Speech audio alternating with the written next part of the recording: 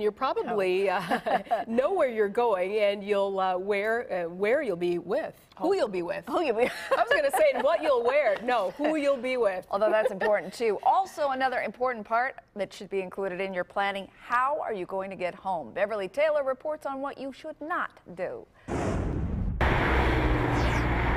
These are the vivid reminders of what could happen on the roadways when a drunk driver is behind the wheel.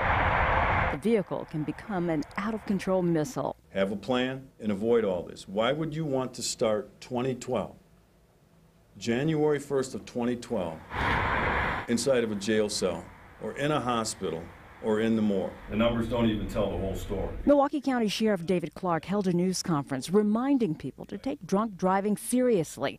Too many people die because of it, and the sheriff doesn't want it to be you. There's nothing wrong with consuming alcohol in and of itself. It's that deadly combination of then getting behind the wheel of an automobile. That's why Clark says have a plan. Know how you'll get from point A to point B without getting behind the wheel if you'll be drinking. The sheriff says his department certainly has a plan. 33 squads will be monitoring the freeway system around Milwaukee County, many equipped with this small carrying case that holds an intoximeter or a portable breathalyzer. The average breath alcohol content, or BAC, from those arrested is 0.15. That's nearly twice the legal limit. Besides the Sheriff's Department squads, there will be another 55 squads from area municipalities monitoring the side streets. It's part of the Southeast Regional OWI Task Force. We will literally have a dragnet on the roadways on New Year's Eve.